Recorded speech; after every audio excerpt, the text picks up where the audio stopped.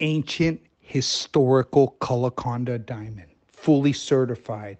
This particular stone is amazing. The optical brilliance traveling through this D flawless will blow your head off. If you can see, the crystal structure is different than the D flawless diamonds around it.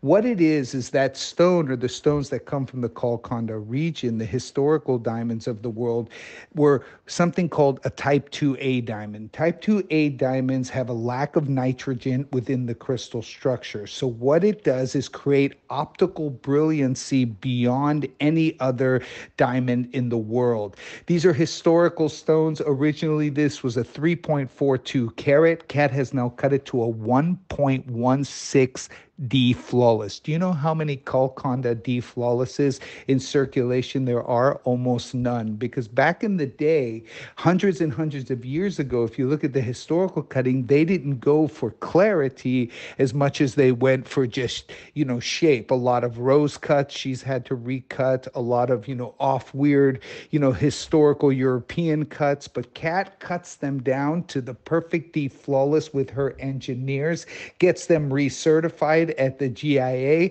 and that's what you've got here. So you've got basically a Golconda 1.16 carat D flawless, the rarest in a historical stone, almost unheard of, right? Surrounded by 2.59 carats of D flawless diamonds. I mean, those diamonds around this particular piece, look at the size of the D flawless, almost 15 pointers surrounding that solitaire as well. So just the 15 pointers will set you back at least, mid to, 4, 5, 6,000 a carat. So you're looking at this particular mount alone coming in at close to 16 to 18,000 for the mount. What are you going to pay for a 1 carat up Golconda D flawless? I can tell you right now, they're just not available. There's just nothing out there because these are historical stones. But if you like rare and you like collectible, this hits all the marks.